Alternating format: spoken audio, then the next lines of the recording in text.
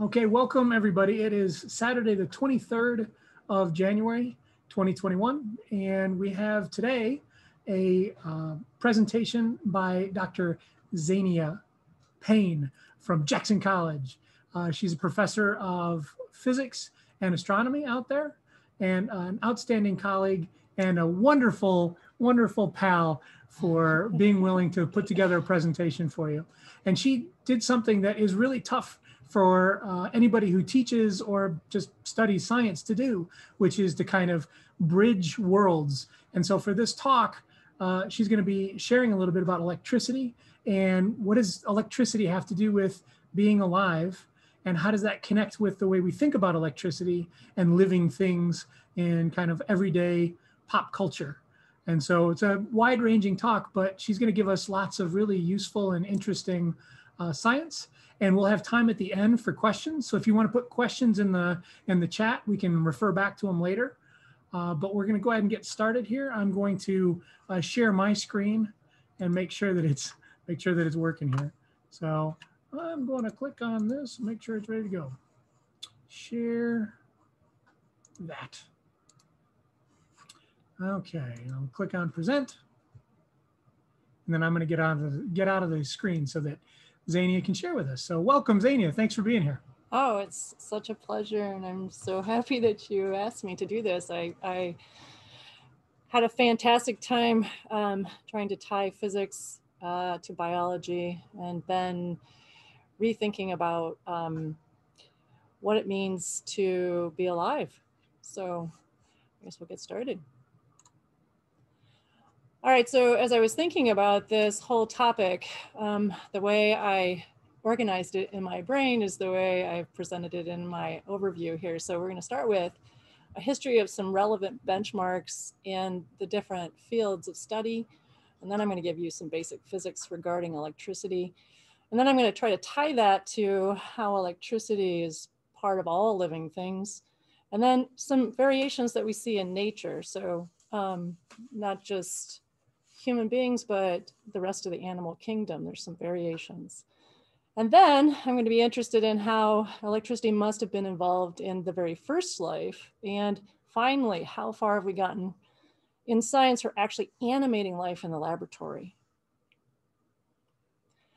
All right, so to understand this whole topic, it's probably good to have a quick history lesson. This is by no means exhaustive, but I wanted to start the conversation, or at least start the history of the conversation, with William Gilbert, who's actually the first person who did a comprehensive study of electric and magnetic properties. And at the day, they were just doing what I would call static electricity experiments. So like rubbing a balloon on your dog to see if it will stick on the wall, that sort of thing. But at that time, that was a big deal because they didn't really understand what was happening. And Gilbert, who was actually a physician, put together 6-volume treatise on rubbing things together and producing static electricity. So that's pretty exhaustive. He was also the first person to think about the Earth as actually a big bar magnet. So that was a pretty innovative thought of the day. Then we're fast forwarding through Newton's publications, and these publications were all about classical mechanics, which has something to do with forces and motion. And that's key to understanding eventually the electrostatic force. And you can see that it's not till the 1700s and 1800s where that starts to pick up speed. So the first capacitor, Benjamin Franklin doing his work with lightning, the first battery, and then Galvani's studies actually applying voltages to dismembered frog legs. And it goes further. They even did it on human cadavers. And you can see that at that time, the science fiction of the time would have been Frankenstein. So actually, Mary Shelley took inspiration from those experiments that Galvani had done. All right, and then we pick up speed again through the 1800s, and we get to all the way up to the 1900s, and you can see all the wonderful things associated with motors and light bulbs and Tesla coils. And then it looks like I stopped talking about physics completely, but that's because physics went on to do other interesting things that are not related to this talk. So it's not like physicists just sat on their butts and weren't doing anything for the rest of the 1900s. They're certainly doing things. You can see that I've interwoven in this some history associated with some biology. So if we backtrack a little bit, we actually see that in the mid 1800s, we had organic molecules being synthesized out of inorganic molecules. We have the first isolation of DNA from a cell. And then in the mid 1950s, we have some of the first attempts to try to make life in a laboratory. So zapping chemicals to see if we could get that done. And then as recent as 2010, we have our first synthetic bacteria. So some serious biomedical engineering going on these days. All right, and I have this amazing knowledge doubling curve to share with you. And this was first put forth by Buckminster Fuller. And these days, because of the sheer number of people involved in the internet, we're doubling knowledge nearly a yearly rate, and now maybe even up to a daily rate. I know it, isn't it crazy? It's no way to keep up. I can't keep up. Nobody can. Oops. Okay, so we're going to do a bit now on really the nature of electricity. So, you know, this whole talk is about, in essence, Coulomb's law, which is that thing you learned maybe in 5th grade about opposites attracting or likes repelling. And so that force, which is fundamental to the 4 forces in nature, is really responsible for holding the electrons on an atom. And then going past that, it's responsible for the interactions of individual atoms that make bonds, chemical bonds. And so those chemical bonds make the molecules that make you. And they respond by electrostatic forces. And so really you are all about electricity. So to understand that a little bit better, instead of just considering 2 charged particles, then maybe you consider an entire plate of negative charge. So that's up in the corner there. So that's what that means, those little green balls, a whole plate of negative charge, and how a positive charge would experience that whole plate, and it would become crashing down on top of that plate. And that should make you think of something very similar, and that is just dropping a ball while you're holding it on the surface of Earth. And because you know you've had that experience of dropping that ball on the surface of the Earth, you realize, oh, that's potential energy. That's gravitational potential energy associated with the gravitational force. And that's the thing that causes that ball to fall to the Earth. And the higher you hold it, the faster it goes. Right? That concept of potential energy is really what voltage is all about. So now think about holding 2 charged balls up above a sheet of negative charge, and then releasing that ball of positive charge. The higher you release it from, the faster it's going to crash into that surface of negative charge. And you've stumbled upon electric potential energy. And that's what volts is all about. So when you go to the store and you buy your 5-volt battery, you're buying the potential to move charges around. That's what you're doing. So, they sell you 5 volts, you can hook up whatever you want. And now you can have that whatever you want, pick up kinetic energy. And that's really what current's all about. Okay. All right. So we don't particularly move positive charges around when we're talking about electricity. We move negative charges around, which are known as electrons. And that's really what current's all about. And the reason for this is got something to do with metallic bonding. So in metallic bonding, you have a lattice, so an array of positively charged nuclei that are sitting evenly spaced from each other. And then the big black circles that you see up in the corner there represent the orbits of, or the positions of the orbits of the electrons. And you can see that they go past the next nearest neighbor. And what that does is it confuses those outer electrons. And it's like, who do I belong to? I'm not sure. Why don't I belong to everybody at once? Yeah, it's like a big commune. All right, so you've got all these electrons that are called conduction electrons, and they're just a little confused who they belong to, but they're bound in the metal. No worries, they're not going to get out. Okay, so that makes metal special with this metallic bonding, and that means that we're able to apply a voltage or hook this piece of metal up to a battery, and that will push the charges around. So that's the picture we do have in the corner. Yes, thank you. And so the idea here is on the one left-hand side plate, that's a big metal plate. Oh, yeah, that's the one.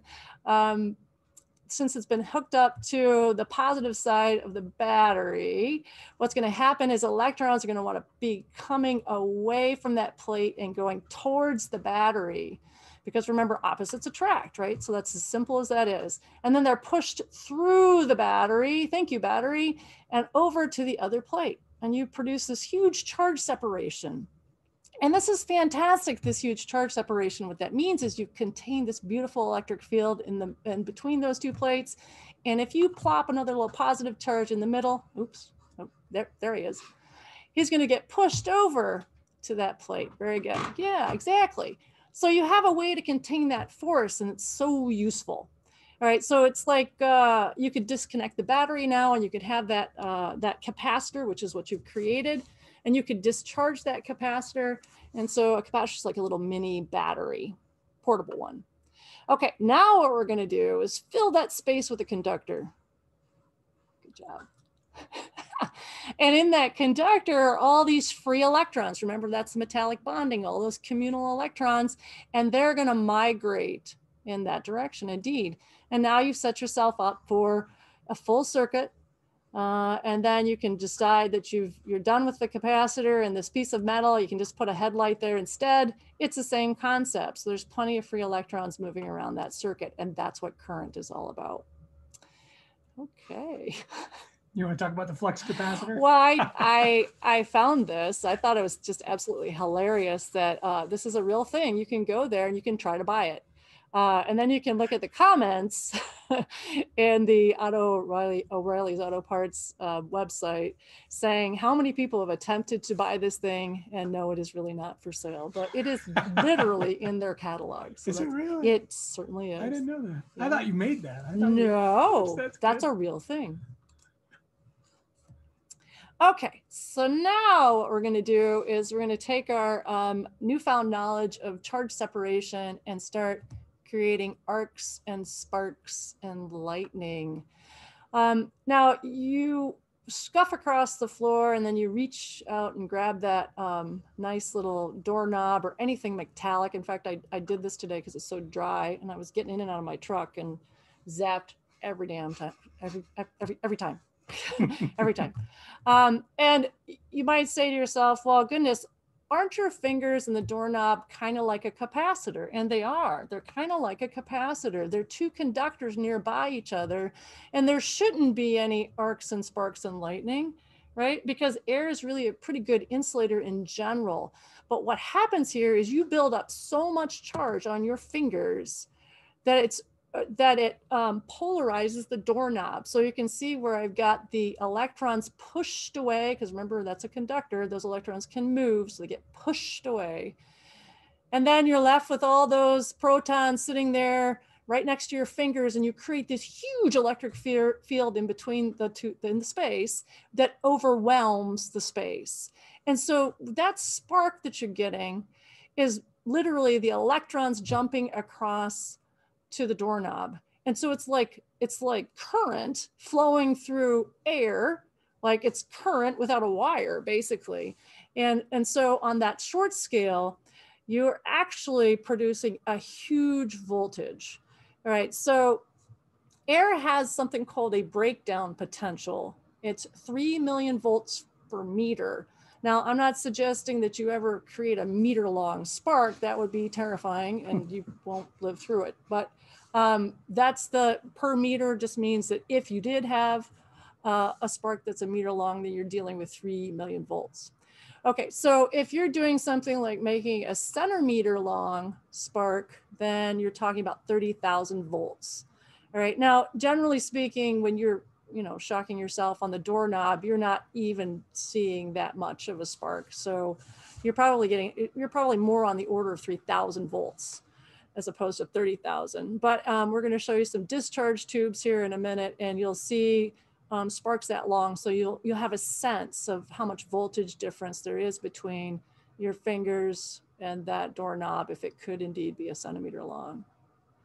All right, so lightning is really just this. And the simplified model of lightning is in the thundercloud. Because of the convection that goes on, we have ionization of the molecules in that cloud. And what that means is the electrons are getting rubbed off the atoms. So now you have free electrons that end up on the bottom of the cloud, and the ions, the positive ions, end up on the top of the cloud.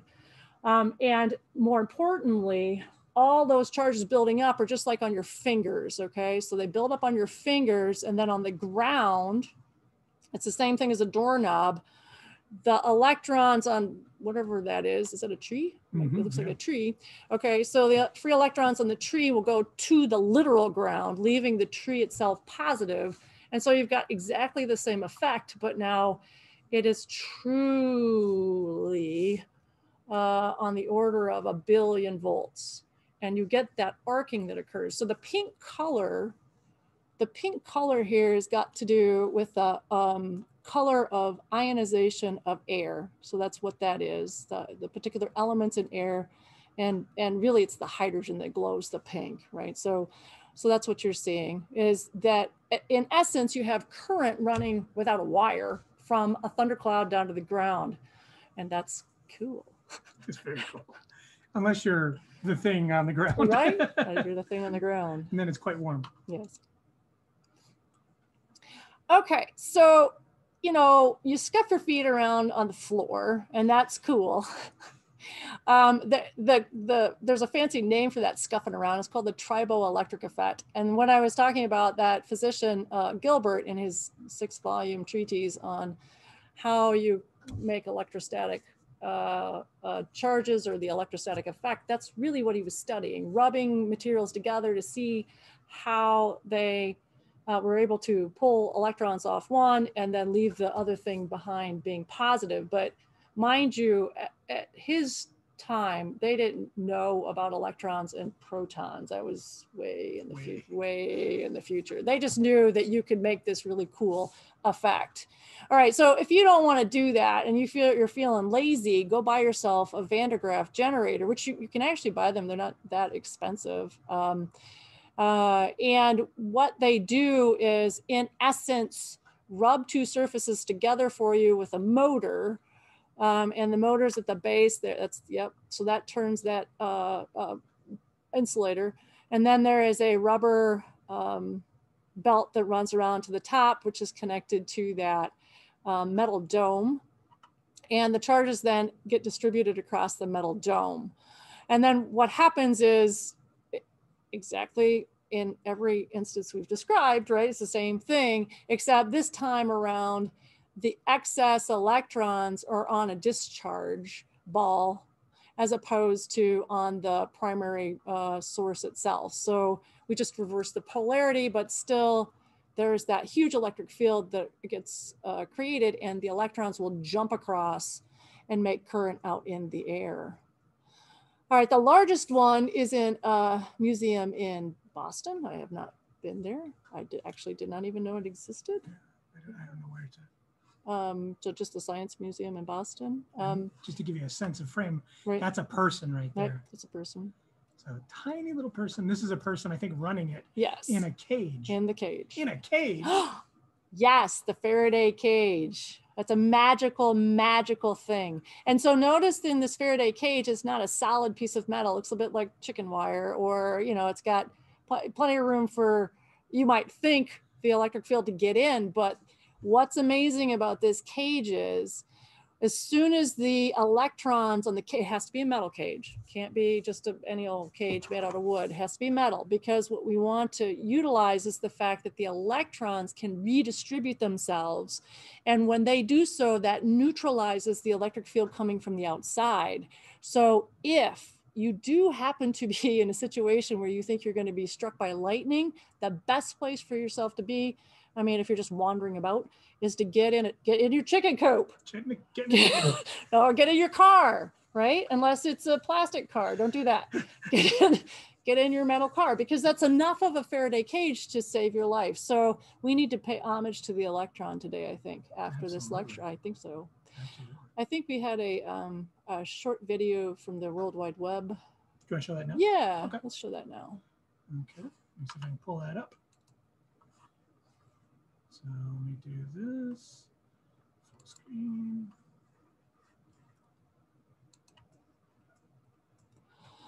Okay, so this video is basically showing you, again, the discharge that you would see from, that's the grounded ball, and then the motor's the base of this device here. You can't really see the rubber belt running up and down, but it does. It builds up that extra charge on that sphere, and then eventually it reaches the ability to arc. And so, you know, based on that 10 centimeters of arcing, we can get an estimate of how much voltage difference there is between those two surfaces. Yeah, and so the distance between those is actually pretty small, but it's way bigger than the distance you'd get from a shock on a doorknob. Absolutely. So that's telling you this is a huge voltage, right, between these two. So do you want to show more, or is it? I think that's yeah. Cool. So we'll go back to the presentation now. There's just so much to talk about. Absolutely.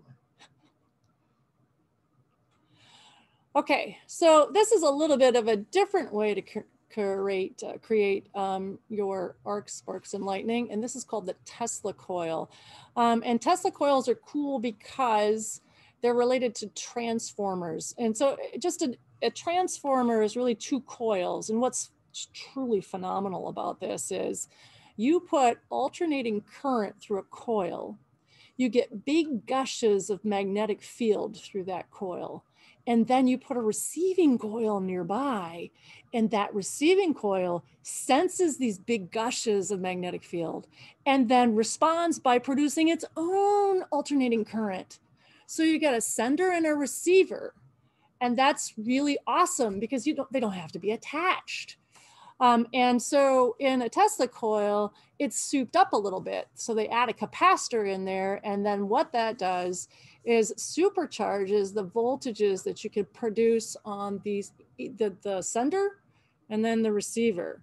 And then the voltages get so high that you get that fantastic arcing. So I have a couple of references here. They used a Tesla coil in The Sorcerer's Apprentice, and you can see the individuals are in their Faraday cage. Because even though it's alternating current and it's less, there's more fluctuations in that electric field, and you're less likely to get electrocuted, you still, I think, you know, err on the side of caution, right? I mean, it's like, you know, it's fun to grab on the electric fence because it pulses, right? And you're gonna, and you're probably gonna live through that, but you don't really want to be doing that too often. All right, now you can even go further with this. And so if you like heavy metal music, you can put yourself in your own chainmail suit. Check this guy out if you can see him, or you can watch any number of videos on the World Wide Web of Arc Attack. This is actually a band who utilizes the so what they do is they build their own souped up Tesla coils, all right, and then not only does the band have to play in chainmail, but they also have connected somehow their musical instruments to the Tesla coils. So as the music is playing to a particular rhythm, so does the lightning get created. So it's quite a spectacular show. All right, we have a few Tesla coil videos from Jackson College. Now these are by no means as impressive as Arc Attack, but they're good teaching demos. Let's see if I can I'm going to have to share a different screen here. So let me pull them up. Let me open this one here. Tesla coil. Get this one to open. And I have to share the correct screen here. Boop. Okay, so this looks a little bit like a cattle prod that I'm about to hold up. And that's kind of the nature of it. So pointy bits with electric field are much better at allowing for that current to jump across. That's basically electrons jumping across. And that green glow, so the purple is the hydrogen gas being ionized, and that green glow is the electrons being created. Yeah, that's a good idea. So we point out to them the cathode and the anode in that tube. This is called a cathode ray tube. And the whole point of this was to create, it's a vacuum tube, it's to create a beam of electrons. And so the electrons jump across from the Tesla coil to this piece of metal there, yep, and then through a collimator, which is like a little hole, a slit cut, so that it makes the beam of electrons very clear. Of course, it's really glowing green, so it's a little hard to see the beam down the middle. Yeah, and then there's an anode or a collector on the other side, so those free electrons end up on another piece of metal, so they're not running around the room, because nobody wants bunches of electrons running around a room. And that's the nature of this. So the pink, again, is the hydrogen being ionized because the electrons are jumping across. And then that green glow is a stream of electrons, which I use in the classroom to show the effects of magnetic fields. But I guess you'll just have to take the class to see how that goes. So I'm going to share another video here. I just got to pull it up. All right, and hold on, let me get I got to share here. Share first, okay. I can figure out where my, okay, where is it? Oh, where'd it go? There we go. Let's see, where is share screen? Share screen, there we go. Boop, this one. All right, so this is a slightly different type of Tesla coil. You can see the actual coil. So you're seeing the receiving coil. And then on the top of that, we have a ball that's collecting the excess charge, and I'm discharging that on a secondary ball, much like the Van de Graaff. In this image, you can also see a little extra lightning being created a lot out into the air because it doesn't really know where to go. It's having a hard time finding that. If you have a nice big Tesla coil like those Architect does, then that lightning will just discharge right out into the air and land wherever. And it has to do with the air currents and makeup of the air in the room. So it's a little bit unpredictable. Yeah. And so one of the things that's really cool about Tesla coils is even if you don't have the discharge tube, so like right here, the Tesla coil is still going and it's discharging, but you can't see it because it's discharging in so many different directions all at the same time. And one of the cool features with Tesla coils like this is you can get discharge from the Tesla coil to actually blow out candles because it's creating air movement around that. And so you don't think about that electric field being there, but it's totally there and it's moving the air molecules as well. Sure, so. Absolutely. Because air molecules in many instances are ions. And so, but even if they're not ions, a lot of molecules are just polarized. So they're going to respond. Yeah, like water. Cool. So there's that one. And I think we have one more. One more. Show here. Pull this one up and then we'll get the, where's my Zoom window here? Share this one. Boop. I think here's this one. This one. No. No, it's this one? Yep. Okay. Yeah, this one. Okay, so dovetailing off what Steve just said, that electric field is out in the air. And so that electric field is being able to energize the two ends of these light bulbs that normally would have to plug in to a socket. And each of these light bulbs has got a different chemical in it. So this is the last thing I'm holding up there is helium. That's the glow of a helium gas. The first one I held up was a neon gas. And so the actual electric field is creating a voltage difference in space. So that's pretty exciting. And that's what Tesla was really interested in, by the way, historically speaking. He was thinking, why can't we just send electricity out in space? What do we need all these wires for? But unfortunately, I think it should be, well, pretty obvious that the field's going to diminish, right? And then what is the extra electricity going to land on?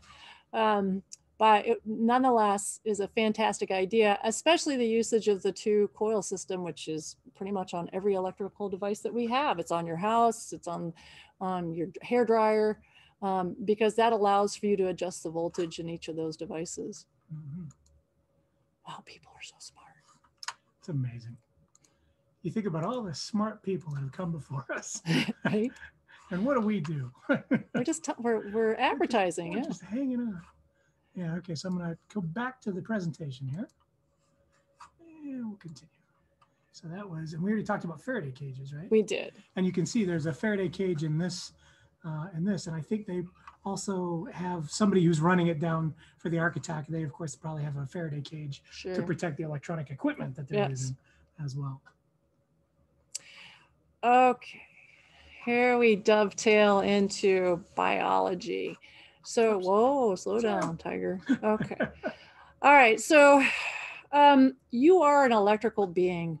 You have electrical impulses running all over your body. And we have these very complicated structures in our body to allow that to happen. But it really does boil down to charged particles and charged particle movement. So you can see on the graphic to the right, the reference to the Coulomb force. And the Coulomb force, again, that's just that opposites attract and likes repel.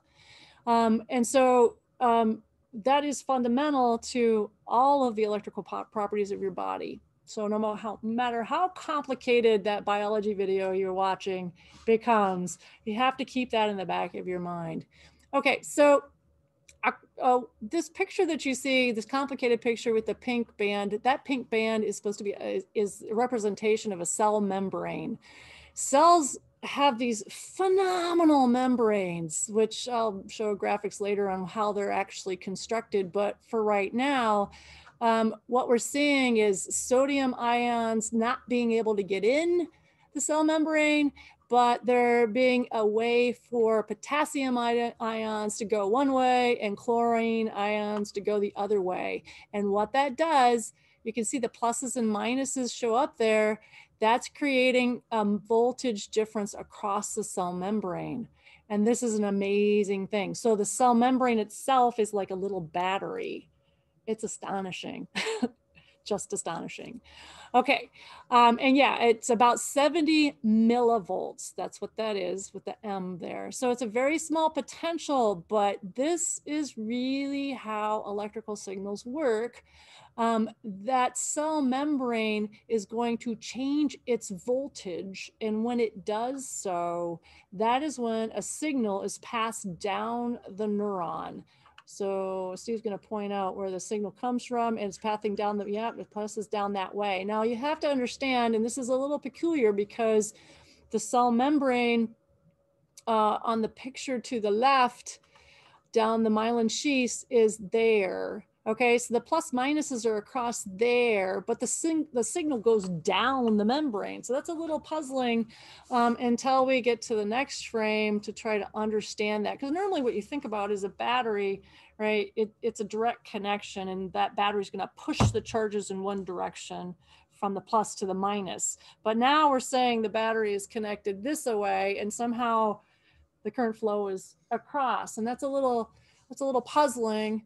But maybe the next frame will help us understand that a little bit. And it all has to do with this amazing thing called the amazing ability, I should say. Yes, the amazing ability as the impulse comes to that location in the cell membrane, sodium is allowed to move into the cell membrane. And that, through channels, that allows for the voltage to change. And that also allows for the next material along the cell membrane to get activated. So this voltage pulse actually moves down the membrane because of the influx of these sodium atoms. Exactly. And it stimulates the next nearest neighbor. And that impulse goes down as the sodium cascades in. Now, you may think the cell is now screwed because it's got all this sodium in it. But there's something amazing about this cell membrane that I haven't told you yet. There is something called a sodium and potassium pump. And that pump, just like a sump pump in your sump pump in your basement, your basement's flooded, you have a way to pump that out. So it's exactly the same in a cell. There are special channels in the cell membrane that can actually function to push the sodium back out again, such that it's back in its resting state, waiting for the next impulse. Feel me, Doug? Yeah. Yeah. It's pretty impressive. It is amazingly impressive. So that though the polarity is this way, we're able to send that action potential down the cell, and that impulse then can tell you to pick up a pencil, punch a wall.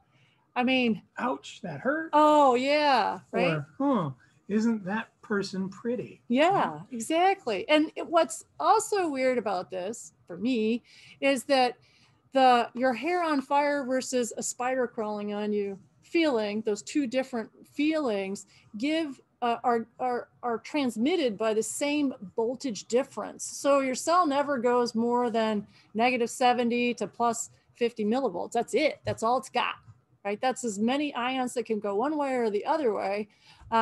So to transmit the fact that, oh my gosh, your hair's on fire, do something now, these impulses come more rapidly, right? Because we didn't talk about the time frame. So that's something else your brain can do too, is send the impulses faster, and then you know you better do something now.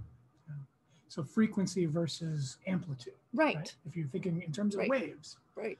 That's a way to think about it. Exactly. And so you can absolutely think about these action potentials as like a voltage wave down the cell wall.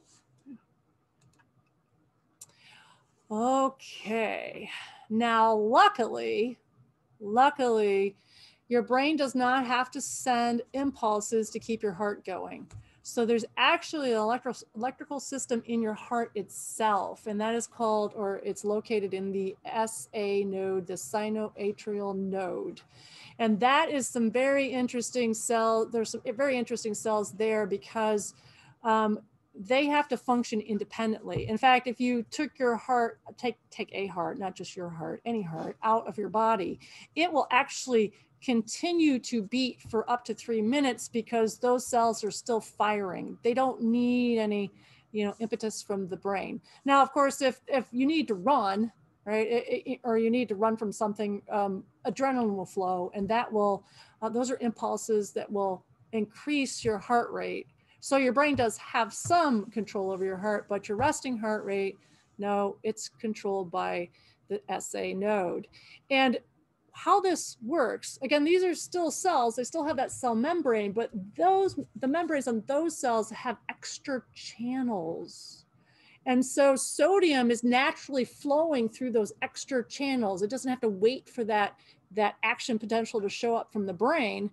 It's just flowing, and then the heart will discharge, right? So it's building up its own action potential, and then the heart discharges, or the cells discharge. And when they do so, those signals go through if you look at the diagram, yep, on that, those where the signals go from the SI node, and they're received by a secondary node, the atrial ventricular node. And then those cells send that action potential through. Now that fires about 1/10 of a second later. So that gives some time for the first signals to come through, the next signal to be processed, the heart squeezes, the blood goes out, and then by then the SA node is sending the next one. Isn't it amazing? That's amazing. So complicated. It is so, no. But biology's easy. Biology's scary. It is scary. There's a lot to know. Okay. All right. So now we're getting into, well, what happens if the SI node screws up? Okay, and it can happen. It can screw up. And if those pulses are not coming in regularly, then they don't get interpreted regularly by the AV node. And so then you get into atrial fibrillation. So the blood isn't getting pumped out in big bursts like you need. So we have to do something to set that right again. Okay, so, and remember, all this has to do with sodium ions being able to come across that cell membrane. So something has disrupted that ability, and that's when the person goes into AFib. All right, let's check out the next slide. Okay. All right, so say you are going into, your heart's going into atrial fibrillation, then you want to defibrillate. Right, the defibrillate. And we want to be clear here that the purpose of this is not to start the heart. You can't start the heart. You can stop the fibrillation though. Yep. Does it make sense? Yeah, that makes sense. Okay, so what this whole the purpose is to send a huge burst of current, and it can be up to 10 amps depending on that the placement of those paddles, right? So, and the reason that would be different is because you change the direction of these paddles in slight separation. It's not always perfect. You're changing the resistance between the two, and the more resistance you have between the paddles, then the less current you get. So that paddle placement is dictating how much current you get. So I say about 10 amps. Okay, and then the paddles, you can change the voltage to, somewhere from 200 to 1,000 volts, depending on, how much juice you want to give these people to depolarize the muscle tissue. That's what you're doing. You're sending a big burst of current through there to tell the tissue, calm down. Calm down, let the SA nodes start all over again, because you've got all these electrical signals flying around in there.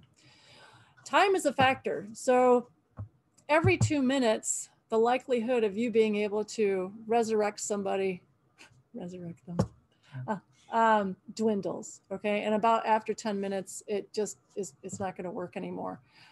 So, I mean, I make some pop culture references here. There was a movie in the 90s, which was just yesterday, right? It was just yesterday, where people were stopping their hearts and trying to restart their hearts, I guess, with the paddles, and that's just a fallacy. You cannot restart your heart with paddle. However, if you give yourself a big shot of adrenaline right to the heart, then you can actually resurrect somebody in this fashion. That adrenaline is like, it kickstarts that process. It really kind of pushes that that depolarization. It makes the signal kind of, that's what I'm looking for. I'm trying to, I got nothing.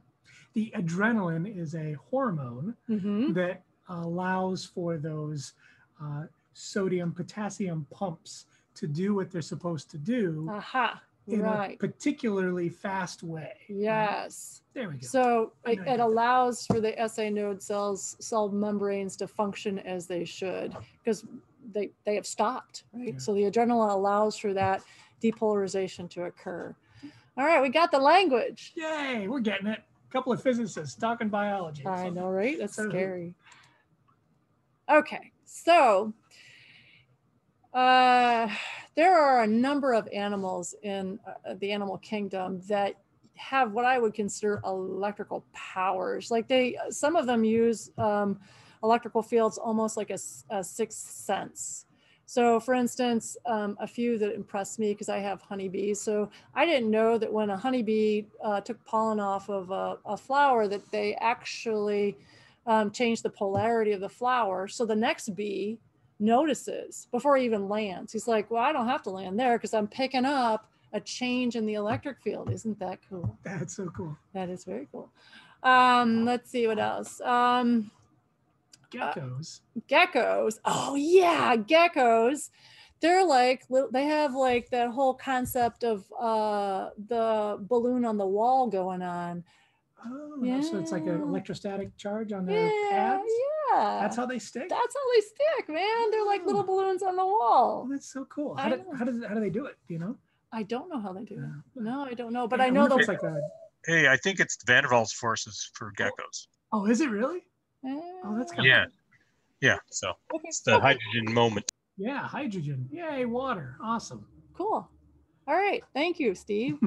All right. And then let's see. I did it after all this long list, I considered talking about all of them, but I think Steve got really excited about the electric eels because of some recent technology using hydrogels to mimic what the electric eels do internally. So an electric eel has these organs in its body, three of them in fact, but the main one and the hunter's one, they're responsible for producing about 600 volts stem to stern. Is that a phrase? Yeah, from one side to the head, and then releasing up to an amp of current.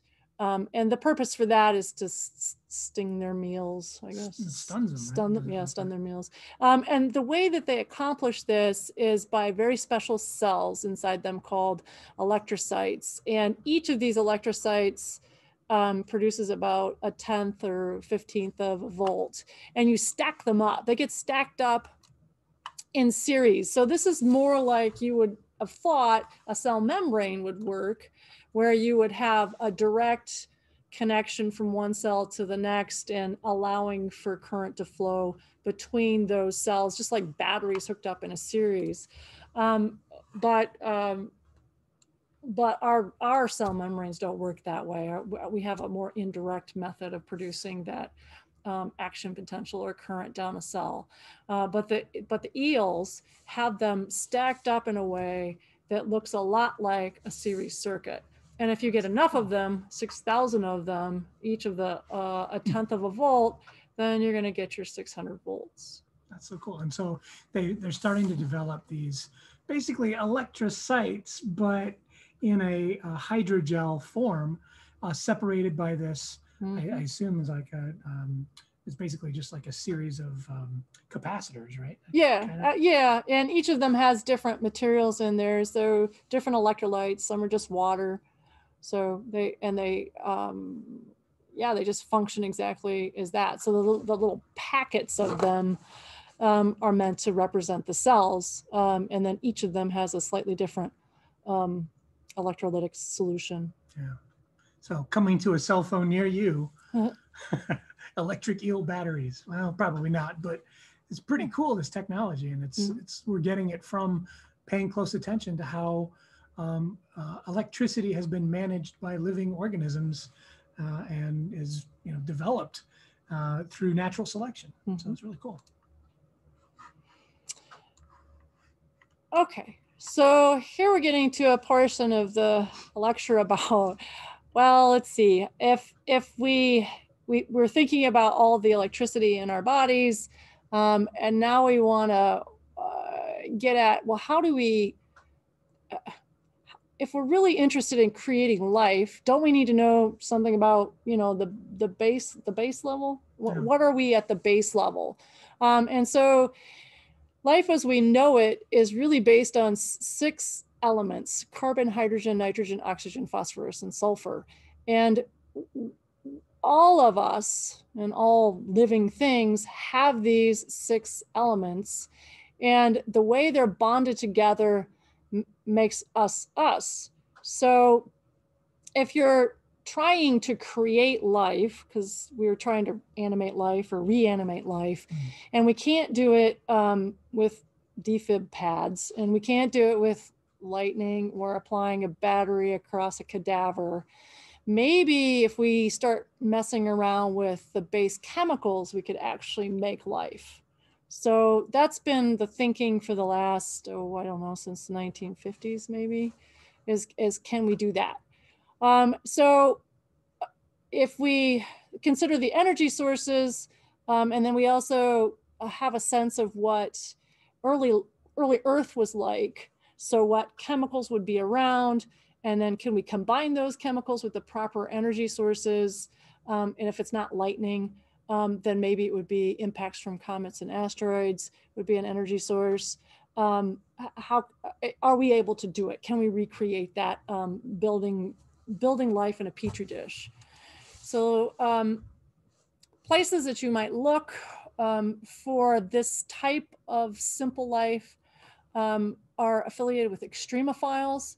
And so we find microbes, and these are teeny tiny single-celled entities. We find them in the deserts, we find them in ice, we find them in boiling water, we find them in acid, in salt crystals, and all in underwater volcanoes, toxic waste. I mean, things want to live, right? They do. And they're going to make do in the most extreme conditions. And so that's what an extremophile is necessary. And what's interesting about that is, you know, you can't, it's hard to imagine that life would exist without sunlight, but they don't necessarily have to have sunlight. There's other forms of energy associated with any number of reactions, or just being by, say, underwater volcanoes where you don't get any light, that you can do the type of chemistry necessary, called dark chemistry, to put the molecules together and form something. And so studying extremophiles is very interesting, especially to astrobiologists, because, you know, if we're going to find life on places like Mars or Europa, and other extreme conditions in the solar system, maybe we'll know what to look for if we understand the extremophiles on Earth. All right, before you go on, just a shout out to this fantastic aerial image in Yellowstone National Park. There's blue water in the center, and it's got algae and bacteria and other ancient microbes are causing the colors around the outside edge. And this is a road. That's like that's a road. Yeah, that's a road right there. And these are cars. That's a truck. Well, that's a truck. That's a car. Yeah. So it's a big place. It's a big place, and so that's the type of environment we're looking for, and studying these would be these bacteria and algae.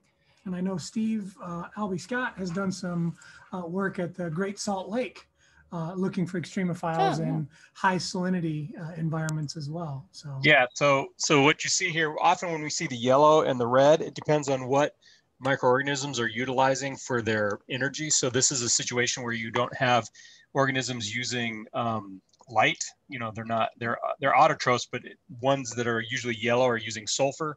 Ones that are red are usually using iron, and those are the extremophiles. We often don't see this in anywhere except salt lakes or hot pots. And this is where, and I put this on the side, this is where Miller and Urey came up with this idea when they started saying, well, what goes on in volcanoes and what's in us? And what they said, you know, if you look at what Xania already talked about, what we're made of, those are the basic building blocks of life, come out of volcanoes. They come out of hot pots. They come out of all this geochemistry. And so what they did was they took all of these gases, they put them in this big sphere, and they zapped it with electricity. And over, you know, they let it run for 3 or 4 months. You might be talking about this in the future, Xania, but they let, yeah, there you go. Okay, I'll shut up then, because I got to go call my daughter. So I'm going to be logging off. So I just had to get in my 2 cents there. All right. We'll have to get you to talk about this later on too. Yeah, great. All right. See ya. Yeah, see ya. Must mean it's 2 o'clock already. So yeah, it's pushing it, but we've got a couple more slides we want to share with you, and then we do want to get to some questions. So we'll take a look real quick at astrobiology. All right, real quick. And so real quick, there are places that we're going to be looking. So Mars 2020 is about to hit the ground. We're looking in that case for ancient life. We're not looking for current life, because we don't feel like so far there's much hope for current life. There's not enough water. But Europa, man, that is a really good candidate. And unfortunately, the Europa Clipper mission did not get funded. So we'll be waiting for a while on that. But there seems to be plenty of reason to believe that there is dark chemistry going on underneath ice layers, and it gets its energy from tidal fluxing from Jupiter. So it should be warm enough, even though it's so far out in the solar system. And then a shout out to comets. You know, we've landed on comets, we've harvested stuff from comets, we've sent a lot of things to comets to take observations of, and we've been finding things like amino acids on comets. So that's a pretty interesting idea that, Plenty of water, that's for sure. And there's water. So if there's those things already being formed in the outermost solar system, which is where comets come from, some serious dark chemistry right there, then they collide with Earth, then they're bringing things that have already been made that are on our list of things that we want to have around for building blocks. All right, next one. Okay, earliest origins on Earth are about 3.5 billion years old, and these are these fossilized mats of basically blue-green algae. So when you cut them open, you see the striations, and they're just blue-green algae that's in big sheets, and that's how they're. And this is like if you were to slice one of these guys down, this is the cross section. You'd see mat upon mat upon mat upon mat. Yep. All right, and then I want to shout out to cell walls. So blue-green algae is it's a protist, right? So it has a cell wall. So it's a single-celled organism, but it may seem like they're super simple. But the thing is, just the cell wall itself is one complicated thing. It's that big crazy molecule over there. It's got the well, it's the artist rendition, but all those H's and C's that you see there. No, there, yeah, green, there, yeah, that's the molecule. And it's one heck of a molecule, and it has a polar head, that's the blue part, and then a non-polar tail, it's the green part. And then all of those are aligned. So that bilayer sheet that you're seeing, you got the heads on one side, little tails on the other side, but it has to have 2 layers. See how complicated that is? I mean, that's amazing, right? So even the blue-green algae is that complicated. And what's even more amazing about this to me is just on the base level, I'm not a biologist, I'm a physicist, that those polar heads are interacting with water molecules who are naturally polar. So one side's considered hydrophilic, which it likes the water. The other side is hydrophobic, it doesn't like the water. And that's how that whole keeps it out. Keeps it out, keeps it in, keeps it out. That's amazing. I mean, that's complicated. Yeah. So how did that get created? So obviously something had to come way before the stromulins. Those channels and those gateways. And the gates. Oh my gosh. Just keeps getting more complicated. I know. Okay, all right, so this is what Albie Scott was referring to. We attempted, or Millie Urey attempted in 1952 to take these inorganic molecules, put them in a vat, send electricity through them. So that's the spark, like little lightning, and create, well, life. And then the answer is no, they did not create life. And this experiment's been tried many, many, many times since then. And we always get what I call tar, or what they call tar, is that if you just keep, it's like cooking dinner, right? You just cook your dinner and cook your dinner some more, and you keep cooking, and you just get this black sludge eventually. They don't get life, you get the black sludge. So we realized then we were going down the wrong rabbit hole with this. So there has to be a different recipe for life, and that gave rise to the RNA world hypothesis, and we've been going on that for a while. And the attempts now, or up from the 80s to like now, is to try to create RNA in the laboratory, because RNA seems to be a molecule that really could be the precursor to DNA. And it's more complicated than a protein. So proteins are really important because they do things in your cells. They're the ones that actually have the actions in your cells. DNA are the complicated instructions in your cells. They don't do anything, they just hold the information. But RNA is somewhere in the middle. And so the idea is if we could first form that, then maybe we got something. And then everything could be, would shake down from there. So these experiments, we've had a laser being shined on something, some chemicals to see if we could produce the RNA bases. Then we had some chemists in Munich trying to form the RNA bases with some other chemicals. And then again, in 2009, they're doing the same sorts of things, but now they're synthesizing RNA enzymes. All right, so the whole idea is, can we get the RNA? And so far, not so much. So synthesizing RNA in the lab has not been successful, and people are maybe moving away from that hypothesis. So that's the end of that. That's 2020. However, I did find some serious biomedical engineering going on. So we now know the code that makes you and I so well that we can reproduce it. And then we can take that code and we can put it in living tissue and make it work. And that's amazing. Yeah. So literally creating synthetic DNA and putting it into a cell and making the cell do what we want. That sounds like a really good science fact movie. Heck yeah. Huh. All right, so that's where we're ending our talk today. I hope I wasn't too long-winded. But I mean, the short answer is we can't shock our way, we can't shock somebody back to life, all right? So it can't be like Frankenstein.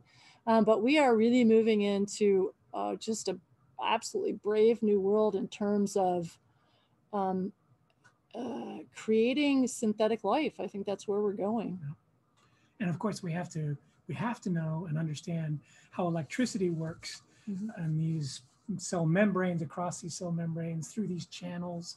And it's so baked into the way living tissue works, living cells work, right, that you can't avoid electricity. You have to understand it.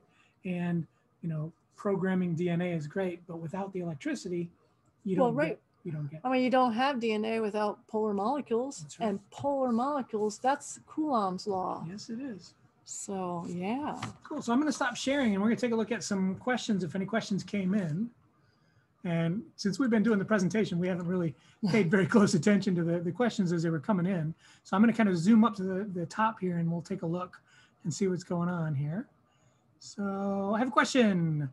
Says Matt, so when the lightning goes from the cloud to the tree, essentially electrons leave the cloud and end up in the earth, right? So the cloud's now positively charged. What does that do to the cloud? Isn't there some return bolt from the tree to the cloud? That's very interesting. Yeah, so that's a very good question. So you have ions now in the cloud, and so how do they end up neutralizing? That's a good question. There's no return, right? So I guess I don't really have an answer for that. How do you have a thought on that? I think a lot of it has to do with the fact that the cloud is not an entity that exists on its own. It's constantly interchanging molecules with air and stuff with the air all around it. Absolutely. And then it's releasing rain at some point. So I think there's processes there. Yeah, but I know for sure there's no return. Like it's not like it undoes itself because it's positive. So it's electrons like to move. The ions, that's the heavier molecules and they're going to stay in the cloud. So yeah, it's a good question. So how do they unionize themselves? I was wondering if it caused lightning between clouds or something. It does. There is lightning between the clouds. And so in fact, a lot of lightning discharges between the clouds before it even gets to the ground because of that bilayer going on there. So you have one cloud higher than another. And yeah, absolutely. Yeah, absolutely. So kind of scroll down, see other questions. Why would a shock that wouldn't kill a human would kill an elephant? I don't know about that one. Well, Steve's gone, so we can't ask him to. I think it would be placement, right? So it's I have the students handle 3,000 to 6,000 volts in the lab, and that could kill them if they did something foolish with it. But as long as they're not placing it in across their body in a way to allow for current to flow, then that it's no big deal. But yeah, I mean, 42 volts can kill a human if placed properly. So I think that's the nature of that question, is how you place that voltage across the body of the object. And in a way, so remember what she was talking about at the beginning, the idea that potential, that voltage really is potential in the same way that, you know, an object dropped from a height has a potential. And so it's not a perfect analogy, but you can think about, you know, a tennis ball isn't going to hurt your foot if you drop it from the top of a building. But if you dropped it from the top of a skyscraper, it might, you know, potential in that sense. So it's not a perfect analogy, but thinking about potential as being sort of equivalent to sort of how high you're dropping something from, as well as how heavy the object is, how much, you know, mass it has. Apparently there's a scary TED Talk to watch. Ooh, a scary TED Talk. Ooh, synthetic biology. Ooh, so in the chat, there's something about that. That's pretty cool. So I think that might be it in terms of questions, direct questions. Does anybody else have any other questions before we call it quits for the day? Sorry, we weren't able to answer the age-old question, how do you reanimate life? You don't do it with electricity. That's the punchline. Sorry. So Mary Shelley's Frankenstein was a tremendous, wonderful story. And at the time when humans didn't understand. Yeah, I mean, it makes sense. I mean, and she was taking, apparently she was taking creative inspiration from those experiments. She knew about them. Yeah. Oh, by the way, she was 19. I know. When she wrote crazy? When she wrote that. Amazing. Yeah. So science fiction continues to lead and kind of direct the way scientists and engineers and people on the cutting edge think about their world. And if it opens up doors for them to think about things in a different way, we wind up with different scientific ideas and things to explore and things to consider. And that's why, you know, you talk to a scientist and they'll tell you about, oh, I love Star Trek, or I love, you know, this particular book or this particular science fiction novel, because it helped me think about things in different ways. Is there anything that you've ever read that, you know, science fiction wise, that ever really captured your imagination? This is a question we ask everybody. Wish you would put you on the spot. You did kind of, because I've read a lot of science fiction as a child, but of course now I'm not going to remember anything. I'll remember on my way home. Yeah, I always remember the Martian Chronicles. Oh yeah, sure. I was fascinated by those as a kid. Not because it wasn't the science that fascinated me. It was the exploration of being someplace new. Sure. Well, I liked Dune. Dune was the first thing that came to mind, but it's not really a story about science fiction. It's a story about people on a different planet. So it's like, but the whole traveling without moving, the space and folding time. And and the worms, riding the worms. Cool. I want to ride a worm. Okay, well, we're going to stop unless anybody has any questions. Thank you very much for joining us today. I'm going to kind of stick my head in the slide. Thanks for joining us today. We've got more events coming up. If you're interested in research on reanimation of living tissue, there's a science text author who we're going to be interviewing in February. His name is Frank Swain. He's a science writer, and he wrote a book about how to create a zombie, how to make a zombie. Yes. And so it's going to be a really cool talk. He's not a scientist, but he's talked to and researched the work of lots and lots of scientists. And so we're going to have an author interview with him on that. That's coming up in February. So keep an eye out on the ConCon website, and we'll keep advertising and sending information out to folks about upcoming talks. And remember, as always, they're always free and they're always available afterwards on the ConCon website. So thanks for joining us today. Really appreciate your time. Bye, everybody. And thank you very much for being here. I appreciate it. See you later.